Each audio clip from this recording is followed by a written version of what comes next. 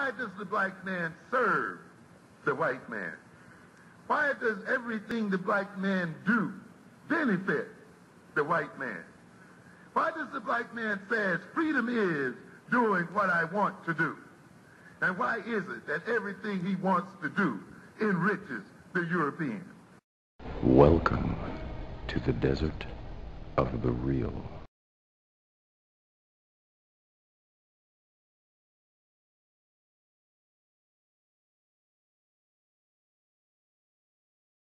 Hey, this brother Equaneve from calling from South Carolina. How you doing, peace brother? to the family. Peace to the family. Hey, it's a great topic tonight, hey, and as it relates to nation building. Peace, brother. Peace. As it relates to nation building. Around here. What's that? Yeah, make your point, brother. Keep going. Yeah, I was just basically tuning in to what the brother was saying, and he definitely spoke on some great, powerful points.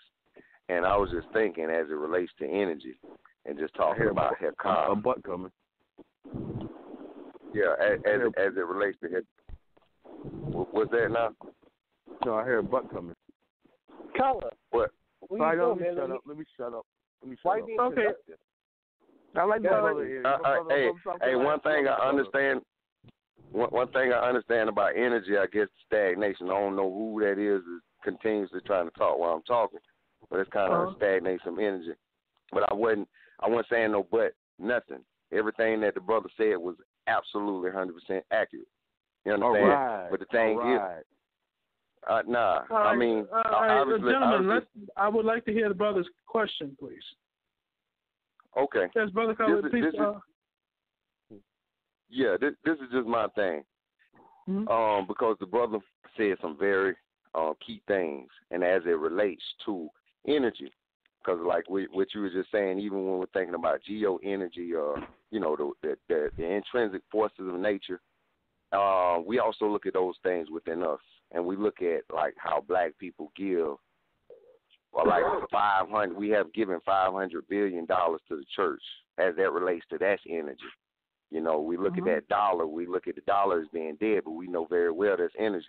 Even if we took 10 dudes, 10 guys, and we call all of their mothers some bees, imagine what type of energy they would have just running out. So just showing the where we get energy from and how to utilize it. But my question is, brother, like, why is it that upon barking on this path to sustaining energy, to looking at lifting black power, and maybe you brothers on the show can tell me, why is it that so many times that black people are looking to do this work, but they overlook Kemet, they omit Tama Ray, they look all past, the great accomplishments that we actually were able to mathematically and scientifically lay down on the Nile Valley.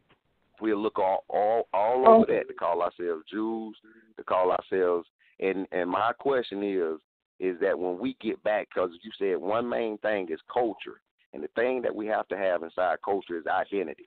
It's righteous and rightful identity, because we have people now that are, they're in culture, they're in drug culture, they're in rave culture, they're in all types of culture. But I, as an African, I want an indigenous, organic African culture that is good for me, and that where it helped my ancestors elevate, so it would do the same to me. Because you said something about master civilization. So my thing, even when we were saying that Kemet, reigned supreme for 10,000s of years, and like what Dr. John Henry Clark said, our world was almost over before we even know there was a European around. All right. So basically, like I said, even when we're looking at that lineage and comparing America, and even looking at America and its greatness, comparing that to our own African greatness. I'm going to speak to all of that right now. With respect to sort of looking at history, history has its purpose with respect to creating identity. Now, with respect to creating a modern nation state, this is something that is going to be based solely in modern science and engineering. I'm sorry to inform you, but you're not going to learn electrical engineering from looking at the things of Kemet. I think it's inspiring in terms of, inspiring a people's self-esteem. However, building a modern nation state takes modern technology, modern understanding of technology. With respect to cultural diffusion and cultural empowerment, that comes from building a natural, powerful culture. That's going to come from building a state. The fact of the matter is, power is everything. With respect to being able to project power, whether it be economic power, social power, or political power, or just energy power altogether, it is absolutely essential that you create a powerful people, in a sense that, and who has a sense of dominion over the world. Understand this, whether it be Kemet or whether it be modern states in Africa or African cultures, they were not superior in that they were conquered. Understand this, a superior and powerful culture will not be conquered by a less powerful one. That culture has to come in with other means to conquer you. Now, that does not to say your cultural identity is inferior. However, if your culture does not permit you to adapt to the current situation you have, then you will be conquered. And that's what happened with Kemet. That's what happened with West African civilizations. That's what happened with Rome. That's what happened with China, and so on. Culture is not a static thing. Cultures adapt to different environments and sociological changes. And if your culture cannot adapt, it will be conquered, no matter when or how you build it. It is very important, yes, you agree, that we have a unique African identity. That is something that roots the people in. It gives them a sense of who they are and sense of purpose. But more important than that, you need to have a sense of African dominion. That means be prepared to build an African empire with all the nations on the continent, protect that nation, and if need be, have to go out and defend that nation with superior technical force and military force. It is not rooted in any spiritual aspects, although spirituality, I say, has a metaphysical, aspect with respect to, being a great mind game or whatever. But none of this, what I speak, is based on any form of spiritual culture whatsoever with that respect. I speak solely in terms of pragmatism and the application of science, engineering, technology, and economics as the basis of it, and your African identity is the reason why you want to study these things further. But my thing is Oh, I'm sorry. Yes. I just wanted to say, if we're going to disregard the African traditional systems, like the systems of Ife, because these are 100% absolutely spiritual traditions, and to disregard these traditions, listen, my right quick, brother, to disregard these traditions is a very un-African thing. So as we're talking about controlling power, my thing is this, and let me, let the two people talk. I would like to speak. People have dialogue. All right. Let the other two people have dialogue. My thing is this, and I keep hearing this a lot, of the purpose of maintaining traditional African systems. My thing is, when I establish, let's say, a master culture that's based in this, that master culture says I am black first, and everything else comes down from that. And part of having a black dominionist system is mastering the disciplines that enable you to generate power. Now, if that traditional African system goes against that belief system, it has to go. Every single civilization on this planet that has gotten powerful has but ultimately got rid of traditional systems that went against the empowerment of the people. Now, if you want to keep them along for sort of ceremonial purposes, the purpose of maintaining African identity, that's fine. But I'm not going to turn to a traditional system with respect to building a water treatment plant or building a hydroelectric plant or basically designing new and advanced weaponry to defend the nation. I'm not going to do that. And especially if those traditional systems have led to the division on the continent that enabled it to be conquered in the first place. So that is not something I want to maintain. I am not, with respect to culturally conservative, with respect to that aspect. Mao Zedong did this with China. China had plenty of cultural traditional systems. He got rid of them. Why? Because it divided the nation up to the point where they were conquered by everybody. You have to get to a point where you understand that things are past, may remain past. Nothing remains consistent in the future. Everything changes at some point. And once the people are conquered, that has to bring into the validity of the power of those systems. I'm not going to keep something in place simply because it's African. If it works, it works. If it doesn't, it must go. Simple as that.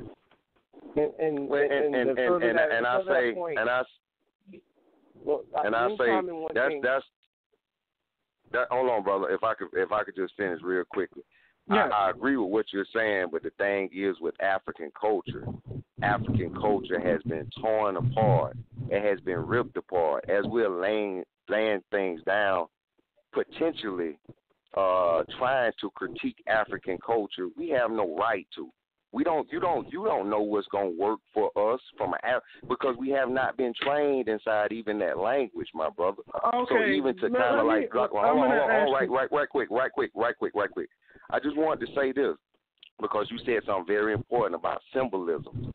The same symbolism, like we were talking about the American dollar, all the stuff that supplies, that gets these big-ass guns. On the back of that dollar, it has the picture of the pyramid. It has all types of symbolism, even when you look at the rituals that are performed in a lot of these buildings that are making the shit go down. We already know that they do rituals. They are doing these fucking rituals, regardless of how the depth of the rituals, they are doing them. Even as it relates to Christmas Day. Christmas, around this time, the winter solstice or the Neb Hen has always been very important to us as sustaining fertility. And, you know, even with studying energy, we know this, okay? But this today, now, well, us as black people, we go and help support this. This is the day that they generate the most income out the whole damn year on this Christmas Day. You understand? And just talking about the importance of ritual, talking about the importance of hekah or certain words, knowing the importance of symbolism. You understand? When you start dressing certain, this is the importance of having proper identity within the culture. Because if you don't, our asses will be feeding white Jesus, and we'll be waiting on white Jesus to come back and save us, and he ain't coming. And again, as that relates to facilitating energy, because with that $500 billion that we've given to white Jesus, or with the $5 billion that we go spend at the liquor store, if we know how to control ourselves, knowing how to cultivate self, knowing how to cultivate our spirit, knowing how to slap your hand in discipline. You understand? When you know that's our main issue. That's our main issue with being able to control anything of energy. All right, I'm going to speak to all those points for you, all right? My thing is, and I've always said this before, when you start a movement, it's best, if you're going to save a people, you must first understand the people who think like you do. And once you have those people together, you cultivate power and you take control over the culture. You do not wait for the vast majority of people to follow you. Why? Because the vast majority of people are followers. They do not lead. It is not their place to lead. For those of you in a leadership position, you must understand the position you are in and basically seek to take control of the culture. Now, you mentioned the $500 billion spent on Christmas. If that $500 billion spent for the very same Christmas rituals, were in black-owned businesses, I wouldn't care. If the liquor stores were black-owned, I wouldn't care. Why? Because the money stays with the power. With respect to you mentioned about rituals and symbolism, with respect to rituals and symbolism, I'll leave you at this quote with respect to how it relates to religion. And I put all forms of belief systems that are not based in fact and of religion and spirituality. It says, when it comes to religion, the layman sees it as true, the wise man sees it as false, and the powerful man sees it as useful. Now, where you fall in any of those categories, that's up to whomever.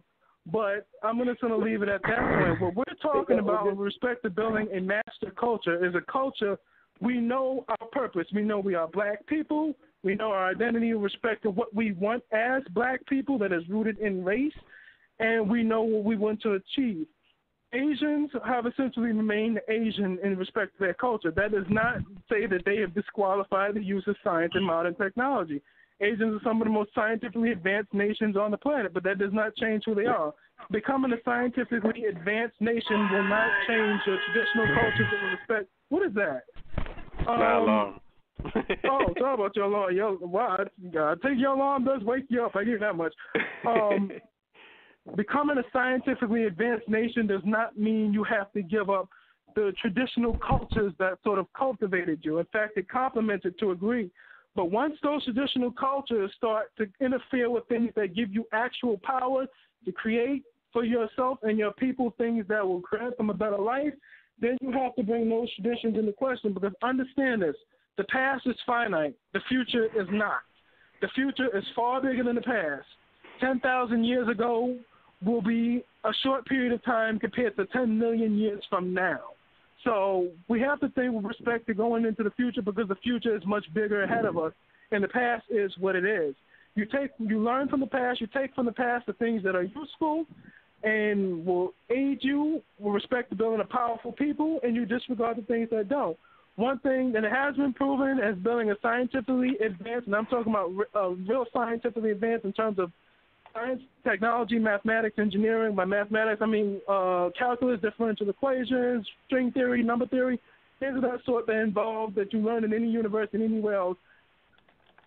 We're building a scientific civilization, and this has been proven across all nations that have done this, and that it creates a better quality of life for the people. Now, you mentioned before that we as Africans are not used to this language of science, and that's just, I would say, inaccurate, because what it is shown that any nation, any people who applies these concepts will become powerful. The only difference is the Europeans managed to stumble on it first and use it for their dominion.